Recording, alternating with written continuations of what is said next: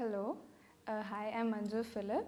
I'm from Delhi, and I'm often asked as to why I moved away from a metropolitan city to Bhubaneswar, which is also like a developing city.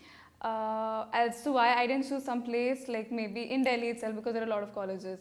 One of the reasons why I chose BIMTech Bhubaneswar is like the brand name that is associated, and the other is Bhubaneswar is like a really blooming city, and I wanted to be away from home and experience like what hostel life really is, because if I stayed back in Delhi I would be expected to stay at home and like go up and down every day. And I've come to realize that my decision is not wrong at all. Like this is like, I'm actually happy that I took this decision, because the teachers here are really good, so approachable. You can go and talk to them anytime and they'll clear your doubts, and they repeatedly keep asking you as to like, if you have any doubts you can always come and talk back to us. The seniors too are really good.